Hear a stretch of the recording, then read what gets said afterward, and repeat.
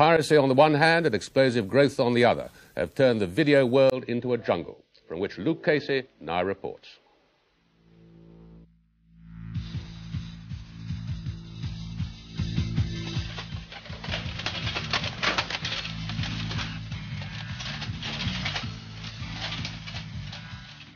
Video.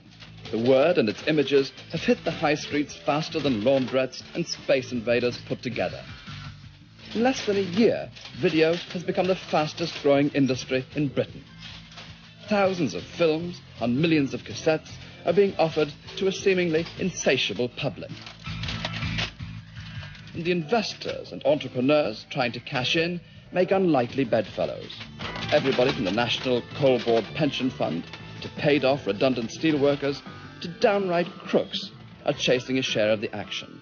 The excitement about the market in the last couple of years is that in a depressed Britain, it has been one of the few markets growing really rapidly.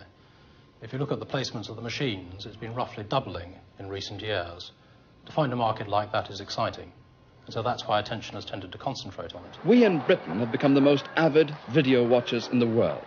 We have more video recorders per head of population than any other country. From 500,000 recorders a year ago, we're now pushing 2 million and rising fast. The royal wedding and the World Cup started a hiring boom which hasn't stopped. Initially, people used these new machines for time shifting, recording television programs to watch later. But in the past year, they've been turning increasingly to what the industry calls pre-recorded software. In other words, cassettes of feature films which they buy or more often hire cheaply. But suddenly, the bandwagon is beginning to creak under the weight of cassettes being produced and the would-be entrepreneurs still climbing aboard to produce and market even more. Cutthroat competition in the high street is compounding the chaos. The trade says there are 25,000 video shops. That's 100 for every one branch of Marks & Spencer's. And although they have 3,000 video titles to choose from at any one time, there are only about 100 top sellers. Shops go bust every day. In one area of North London, more than 30 shops closed in the space of a month. But it hasn't deterred new triers. Even petrol stations, Chinese takeaways, and tobacconists are getting in on the act. Simple arithmetic shows that in a total market worth about £200 million, there simply isn't enough money to go round. Even multiples like W.H. Smith's have pulled out of rental. Boots have cut back their involvement. And Woolworths, who had embraced video as if it were a crock of gold, are now treating it like a hot potato. They've closed down their 10,000-member video club and cleared the shelves to make way for more stable lines. Such drastic action suggests that the video boom was no more than a fool's gold rush, and it has shocked the big suppliers into greater efforts to regulate the business. It would be a catastrophe for this embryonic video market if such people were to pass us by. We intend to try and lead people such as Smiths, such as Boots, and so on, back into the marketplace with a more carefully controlled look at that marketplace. Does that mean you refuse to supply the Chinese takeaways and the tobacconists and filling stations then with videos? Yes, I think effectively, through controlling the final distribution, it allows for a strengthening of those people that are going to be serious within the marketplace, with all due respect to the Chinese takeaway, petrol station and so on. So, the legitimate industry is in chaos. But there's another illegitimate side to it, which is booming, bandit-ridden, and for the time being, at any rate, apparently beyond control.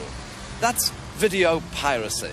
This black market, which is believed to be raking off over £100 million a year, and to account for over half this country's entire video trade, has led to Britain being dubbed the pirate video capital of the world. The pirates normally operate from hastily set-up backstreet factories. Using dozens of videocassette recorders linked together, they can churn out thousands of illegal copies of any video film from one master tape.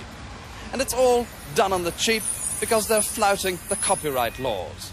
Not only that, but the pirates are also managing to get hold of illegal copies of feature films even before they appear in the cinemas. With such fierce competition among the shops, it's easy to see why there's a ready market for the cheap pirated tapes. We've got the price of tapes going up. We've got pirate films coming in. The pirate films can be bought as little as £13. The same films that I can buy or even can't buy are around about £40.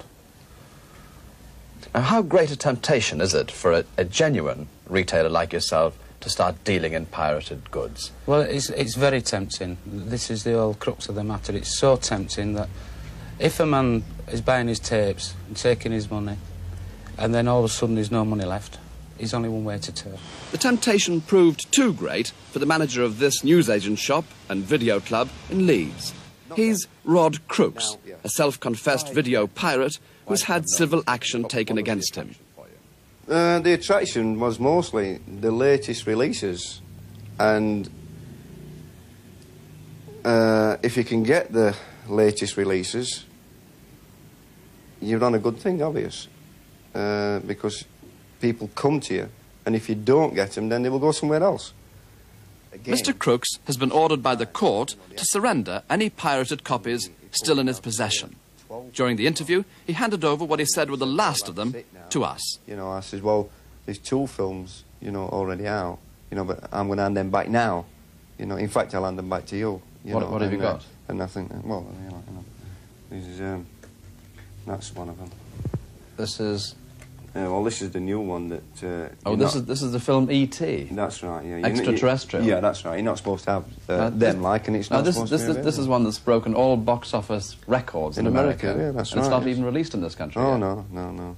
I mean, it's thousands of them. With the pirated product earning perhaps £100 million in consumer expenditure this year, and with the vast number of outlets handling pirated products, and the very considerable number of people doing the actual pirating, the illegal copying on a large scale, it is quite impossible, given the money and the manpower available to them, that the copyright owners, which means the film companies, can track down and bring to justice more than a small proportion of the people who are engaged in this trade.